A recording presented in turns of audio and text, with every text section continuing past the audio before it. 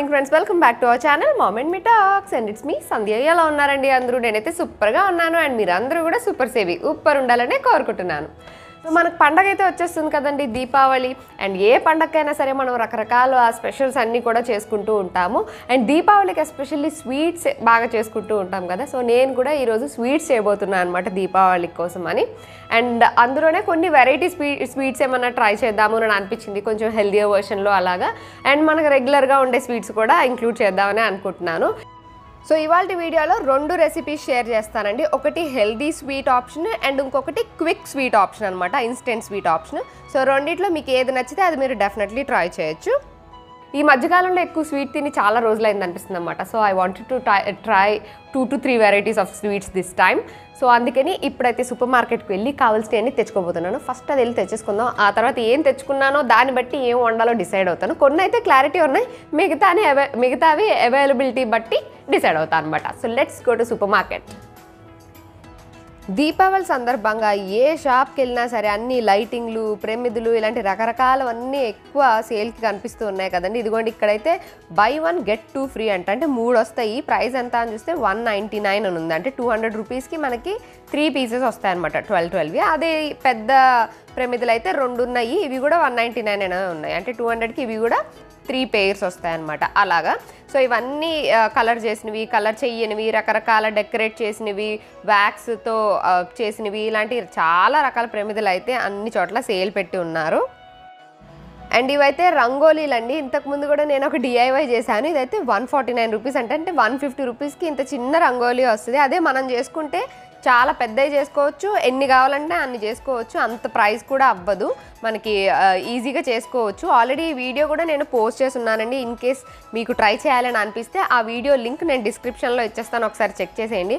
అంటే నేను అంత పర్ఫెక్ట్గా చెయ్యలేదు, కానీ ఆ ఐడియాతో మీరు పర్ఫెక్ట్గా చేసుకోవచ్చు. కొంచెం ఎక్కడో తేడా కొడుతూ అలా వచ్చిందనమాట. అప్పుడు ఆ వీడియో కూడా షేర్ చేశాను మీకు.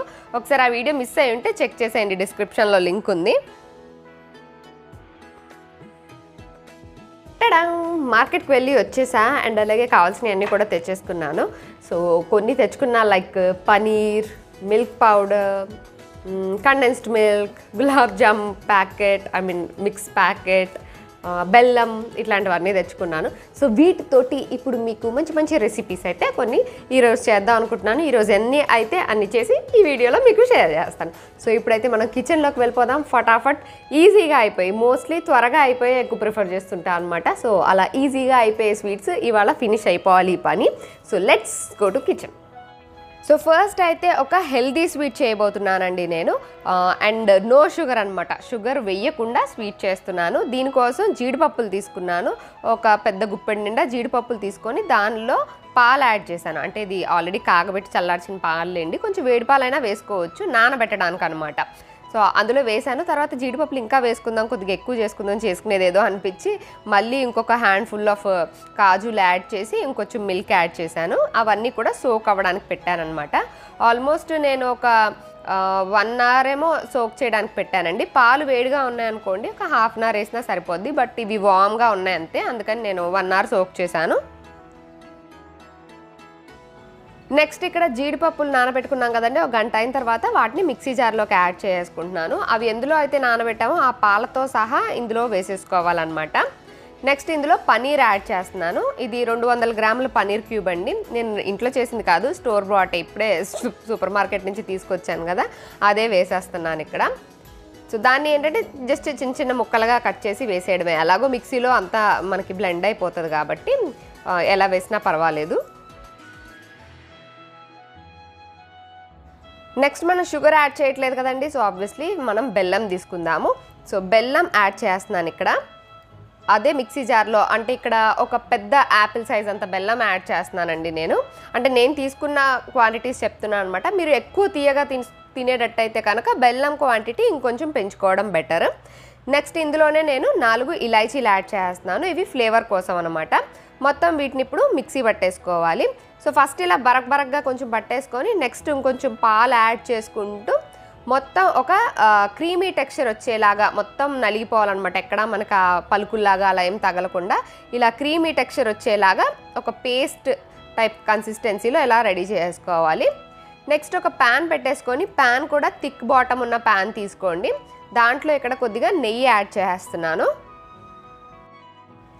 దీనిలో మనం ఆల్రెడీ మిక్స్ చేసి పెట్టుకున్న బ్యాటర్ ఉంది కదండి, పనీర్, జీడిపప్పు, బెల్లం, పాలు ఇవన్నీ కలిపి, సో ఆ పేస్ట్ అంతా కూడా ఇందులో వేసేయాలి. మనకి మిక్సీ జార్లో ఇంకా ఉంటుంది కదండి, అదంతా కూడా మొత్తం స్క్రేప్ ఆఫ్ చేసేయండి. కావాలంటే కొద్దిగా అందులో పాలు కానీ నీళ్లు కానీ పోసుకొని మొత్తం అంతా కూడా ఇందులో వేసేసుకోవచ్చు. ఇది కూడా నేను కొంచెం వాటర్ యాడ్ చేసి మొత్తం అది మొత్తం ఇట్లా నాకేసినట్టు క్లీన్ చేస్తే కానీ నాకు మిక్సీ జార్ అది తృప్తిగా అనిపించదు అనమాట. కొన్ని ఫీలింగ్స్ ఉంటాయి చూడండి, చిన్న విషయాలే కానీ మనకి తృప్తిగా చేయాలి ఫుల్ఫిల్డ్గా అంటే దాంట్లో ఏదైనా కొద్దిగా ఉన్నా సరే నో అది కూడా వచ్చేయాలన్నట్టు మొత్తం స్క్రేప్ ఆఫ్ చేస్తా అనమాట. సో అలా కొంచెం వాటర్ కూడా యాడ్ చేసి దాన్ని కూడా ఇందులో వేసేసి మొత్తం కలుపుతూ ఉండాలి. ఈ ప్రాసెస్ అంతా కూడా మనం కొంచెం లో ఫ్లేమ్ మీద చేసుకోవాలండి, ఎందుకంటే మనం ఇప్పుడు ఒక కొత్త రకం స్వీట్ చేస్తున్నాం అనమాట. అంటే ఇది పనీర్ బర్ఫీ అనొచ్చు, లేదా కాజు కట్లీ అనొచ్చు, ఏదైనా అనొచ్చు. రెండిటి మిక్సింగ్ అనమాట ఇది. కాజు కట్లీ, పనీర్ బర్ఫీ రెండు మిక్స్ చేస్తే ఏమవుద్దో ఆ స్వీట్ చేయబోతున్నాము. జనరల్గా వాటికి షుగర్ యూజ్ చేస్తారు, మనం హెల్దీ ఆల్టర్నేటివ్ చూసుకుంటాం కాబట్టి బెల్లం వేసి చేస్తున్నాం అనమాట. సో అదంతా అలా మిక్స్ చేసుకుంటూ ఉండాలండి. సైడ్స్ కంటిన దాన్ని కూడా స్క్రేప్ ఆఫ్ చేసుకుంటూ మిక్స్ చేసుకుంటే ఒక 2-3 మినిట్స్కి మనకి ఇలాగ బబుల్స్ లాగా వస్తూ ఉంటాయి అనమాట. అంటే అందులోని వాటర్ కంటెంట్ పోయి కొంచెం థిక్కెన్ అవుతూ ఉంటుంది ఈ కన్సిస్టెన్సీ అంతా బ్యాటర్. మీకు బెల్లం కాదు అనుకుంటే సేమ్ ప్రాసెస్లో మీరు షుగర్ వేసుకోవచ్చండి. మనం మిక్సీ జార్లో బెల్లం యాడ్ చేసాం కదా, అక్కడ మీరు షుగర్ యాడ్ చేసుకుని కూడా చేయొచ్చు. ఇదిగోండి అలా మిక్స్ చేస్తూ ఉంటే కలర్ చూసారు కదా, మంచి బ్రౌన్ కలర్లోకి అంటే లైట్ బ్రౌన్ కలర్లోకి మారింది.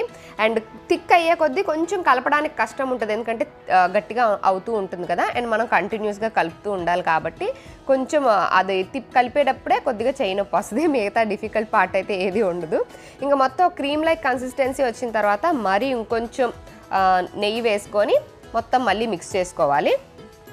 సో ఈ పాయింట్ ఆఫ్ టైంలో మనకి ఏంటంటే అది గిన్నె నుంచి ఇలాగా విడిపోయి వచ్చేస్తూ ఉంటుందండి. ఒకవేళ మీకు మెత్తటి కన్సిస్టెన్సీ కావాలి అంటే ఈ పాయింట్ ఆఫ్ టైంలో మీరు స్టవ్ ఆఫ్ చేసి దాన్ని ప్లేట్లోకి తీసేసుకోవాలి. బట్ నాకు గ్రాన్యూల్స్ లాగా కావాలని అనుకుంటున్నాను, ఎందుకంటే ఒక కలాకండ్ ఫీలింగ్ కూడా రావాలి అని చెప్పి. సో చూసారా ఒక్క స్వీట్లో ఎన్ని రకాల ఫ్లేవర్లు ఇస్తున్నానో, కాజు కట్లీ, పనీర్ బర్ఫీ, కలాకండ్, ఇన్ని రకాల ఫ్లేవర్లు వచ్చేలాగా.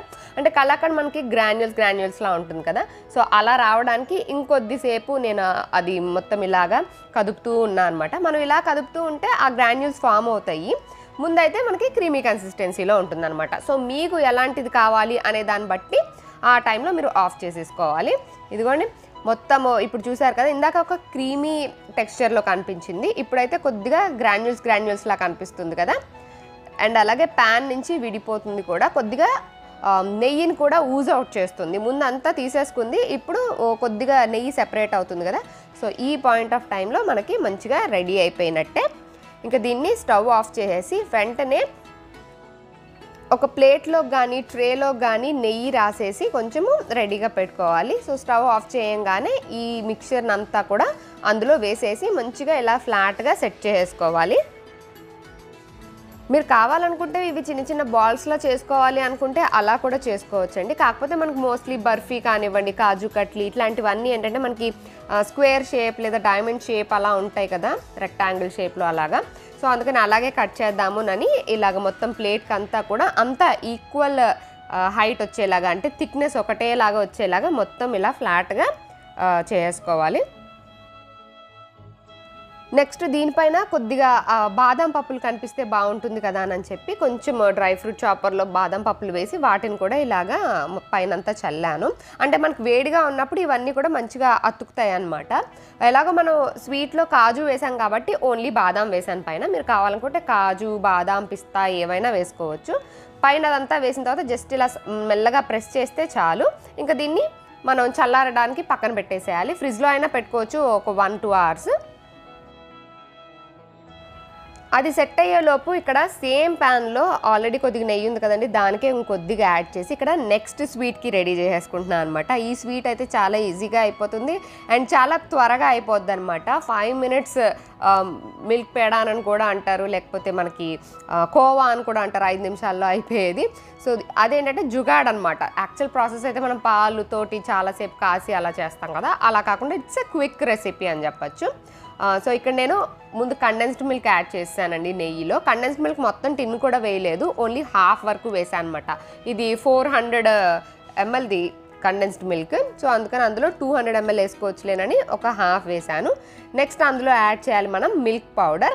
ఏ మిల్క్ పౌడర్ అయినా సరే యాడ్ చేయొచ్చండి. ఇక్కడ 1 కప్పు మిల్క్ పౌడర్ యాడ్ చేస్తున్నాను హాఫ్ కప్ ఆఫ్ కండెన్స్డ్ మిల్క్కి. ఇదంతా బాగా మిక్స్ అయ్యేలాగా కలిపేసుకోవాలి. ఆ మిల్క్ పౌడర్ ఏంటంటే మనకి కండెన్స్డ్ మిల్క్ వీటితో కలిసి మొత్తం కరిగినట్లుగా ఒక క్రీమ్ లైక్ కన్సిస్టెన్సీ అయితే ఫామ్ అయిపోతుంది. మనం పౌడరే యాడ్ చేసాం కదండి, బట్ మనకు అది కండెన్స్డ్ మిల్క్ వేడయ్యే కొద్దిగా పల్చన అవుద్ది అనమాట. సో అందుకని లమ్స్ అన్నీ లేకుండా కూడా మంచి క్రీమ్ లైక్ కన్సిస్టెన్సీ వచ్చేస్తుంది. లేదు మీరు ఇంకొంచెం ఫాస్ట్గా అయిపోవాలి అని అనుకుంటే ముందు కండెన్స్డ్ మిల్క్ పౌడర్ని హ్యాండ్ బ్లెండర్తో మిక్స్ చేసుకొని లేదా మిక్సీ జార్లో మిక్స్ చేసుకొని ఆ మిక్చర్ని కూడా ఇందులో వేసుకోవచ్చు. అలా కూడా కొద్దిగా ఈజీగా అయిపోతుంది అన్నమాట.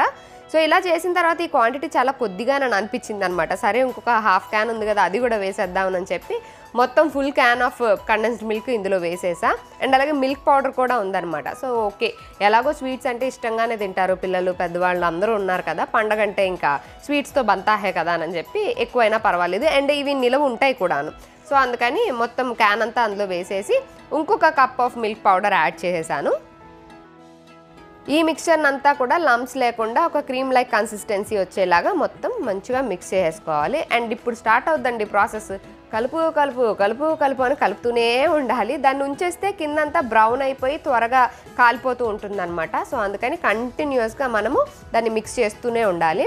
అండ్ ఇది చాలా త్వరగానే ఇప్పుడు మనకు కొంచెం కన్సిస్టెన్సీ కొంచెం పల్చగా ఉంది కదా, కలుపుతూ ఉన్నంతలోనే మనకు అదొక క్రీమ్ లైక్ కన్సిస్టెన్సీ ఇదిగోండి ఇలాగా గట్టిగా అయిపోద్ది అనమాట. సో ఈ పాయింట్ ఆఫ్ టైంలో కావాలనుకుంటే కొద్దిగా నెయ్యి యాడ్ చేసుకోవచ్చు, లేదు అనుకుంటే మనం ఆఫ్ చేసుకొని ఇంకా దించేసుకోవచ్చు. ఈ పాయింట్ ఆఫ్ టైంలో మనం ఆఫ్ చేయకుండా ఇంకొద్దిగా ఎక్కువసేపు చేసాం అనుకోండి స్వీట్ బాగా చూయిగా అయిపోద్ది అనమాట. ఇది బేసిక్గా కొంచెం చూయిగానే ఉంటుంది, ఎక్కువసేపు చేస్తే ఇంకా ఎక్కువ చూయిగా ఉంటుంది. సో అందుకని ఈ టైంలో ఆఫ్ చేసేసుకొని కొద్దిగా చల్లారనివ్వాలి. మరీ చల్లారనివ్వకూడదు, మరీ చల్లగా అయిపోతే గట్టిగా అయిపోతుంది అండ్ మనకు కావాల్సిన షేప్ రాదు. సో అందుకని కొంచెం చల్లారింది అనగానే మన చేతికి కొంచెం నెయ్యి రాసుకొని బాల్స్ చేస్తున్నాను అనమాట. అంటే మనకు కావాల్సిన షేప్ ఇవ్వచ్చు, బాల్స్ చేద్దాము చిన్నవి అని చెప్పి ఇక్కడ బాల్స్ చేస్తున్నాను. బట్ అది ఇంకా కంప్లీట్గా చల్లారలేదు, సో అందుకని కాలుతుందనమాట. అంత కాలే దాంతో చేయాల్సిన అవసరం లేదండి, కొద్దిగా చల్లారిన తర్వాత చేయొచ్చు. నాకేంటంటే కొంచెం ఆత్రం త్వరగా ఫినిష్ చేసుకోవాలని అందుకని కాలేదు కూడా స్టార్ట్ చేశాను. బట్ చేయలేకపోయి ఒక 1 minute పక్క నుంచి ఇంకప్పుడు చేయడం స్టార్ట్ చేశాను అనమాట. సో మీరు నాకులాగా చేతులు కాల్చుకోకుండా కొద్దిసేపు అలా పక్కన ఉంచేసి ఆ తర్వాత చేయడం బెటర్. మరీ చల్లగా అయిపోయాక కాదండి, వామ్గా ఉన్నప్పుడే చేసేసేయండి.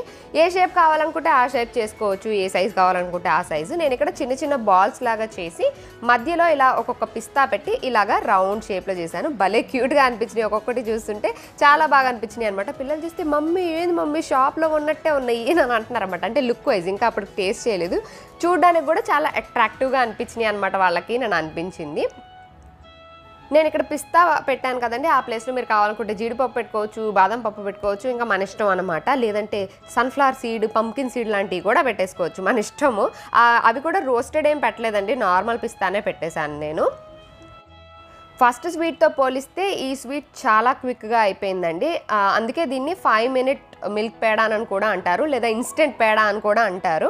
సో చాలా త్వరగా అయిపోతుంది, జస్ట్ మిక్స్ చేస్తుంటేనే 1-2 నిమిషాల్లోనే మనకు థిక్కన్ అయిపోతూ వస్తుంది అనమాట. అందుకని ఇది చాలా ఇన్స్టెంట్గా అయిపోతుంది. మన స్టవ్ ఆన్ చేసి ఆఫ్ చేసేసరికి త్వరగానే అయిపోద్ది. కానీ ఈ బాల్స్ చుట్టే ప్రాసెస్ ఉంది చూసారా, దీనికి నాకు టైం పట్టింది. ఎందుకంటే నేను కొద్దిగా ఎక్కువ క్వాంటిటీ కూడా తీసుకున్నా, అన్న అవుతాయి అని కూడా నేను ఎక్స్పెక్ట్ చేయలేదు యాక్చువల్లీ చెప్పాలంటే. సో ఎక్కువ క్వాంటిటీ కాబట్టి ఒక్కొక్కటి చేస్తూ, అండ్ బాల్స్ కూడా నేను చిన్న సైజ్వి చేసుకున్నాను కాబట్టి చాలాసేపు ఈ బాల్స్ చుట్టడానికే టైం పట్టింది. యాక్చువల్గా ప్రాసెస్కి మాత్రం తక్కువే టైం పట్టిందని చెప్పచ్చు. ఇదిగోండి మన కోవాలు అయితే రెడీ అయిపోయినాయి. చూడ్డానికి భలే క్యూట్గా వచ్చినాయి అండ్ అలాగే తినడానికి కూడా చాలా టేస్టీగా ఉన్నాయి. ఆ పిస్తా యాడ్ చేయడం వల్ల లుక్ చాలా బాగా వచ్చింది అని అనిపించింది. అండ్ ఏ స్వీట్ అయినా సరే మనము కొంచెం కొంచెం మెల్లమెల్లగా తినడమే బెటర్ అండి. అంటే టేస్ట్ వైజ్ కూడా మనం కొంచెం ఎంజాయ్ చేయొచ్చు అండ్ అలాగే మన బాడీకి కూడా అదే మంచిది.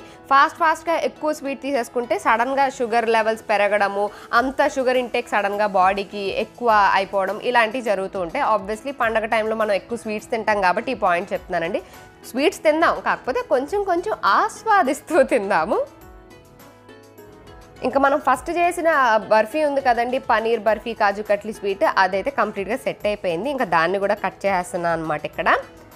అండ్ ఈ స్వీట్ చేయడం అయితే ఇదే ఫస్ట్ టైం అండి నేను. సో అందుకని దీని టేస్ట్ ఎలా ఉంటుందా అని ఈగర్గా వెయిట్ చేస్తూ ఉన్నాను అనమాట. అసలు సెట్ అవుద్దా లేదా ఇలాంటివన్నీ కూడా మనకు డౌట్స్ ఉంటాయి కదా. సో అలా అనుకున్నా కానీ పర్ఫెక్ట్గా సెట్ అయింది. మంచిగా పీసెస్ లాగా కట్ చేసుకోవడానికి కూడా చాలా పర్ఫెక్ట్గా వచ్చినాయి. అండ్ టేస్ట్ కూడా చాలా బాగుంది. Compare to the second sweet, అంటే మన మిల్క్ పేడా కన్నా కూడా ఇదే టేస్టీగా ఉంది ఈ స్వీటే. మిల్క్ పేడా కొంచెం మనకి చూయిగా వస్తుంది కదా కొద్దిగా, ఇదైతే అసలు అలా రాలేదన్నమాట, మంచిగా వచ్చింది. అండ్ పిల్లలకి అందరికీ కూడా ఈ స్వీటే నచ్చింది. ఏదో 2 రోజుల ముందు వీడియో షూట్ చేసి పెట్టడానికి అవుద్ది కదా అని 2 రోజుల ముందు స్వీట్లు చేస్తే, మా ఇంట్లో అప్పుడే అవగొట్టే పనిలో ఉన్నారండి అందరూ. ఇంకా అప్పటికప్పుడు చేసే స్వీట్లు ఏదో ఒక దివాళీకి చేసుకుంటాం కదా అని ఇవి మాత్రం ఎయిర్ టైట్ కంటైనర్లో పెట్టి టేబుల్ పైన పెట్టుంచా అనమాట. ఇదిగోండి పీసెస్ చూసారు కదా, పర్ఫెక్ట్ సైజ్లో పర్ఫెక్ట్ కన్సిస్టెన్సీతో చాలా బాగా వచ్చినాయి. టేస్ట్ కూడా సూపర్ ఉంది. అండ్ అలాగే this is one of a healthy sweet recipe కాబట్టి మీరు హ్యాపీగా ఎప్పుడంటే అప్పుడు ట్రై చేసుకోవచ్చు. సో నేను చేసిన ఈ 2 స్వీట్ రెసిపీస్ మీకు నచ్చినాయని అనుకుంటున్నాను. That's it for today friends. See you all in another video. Till then take care and by.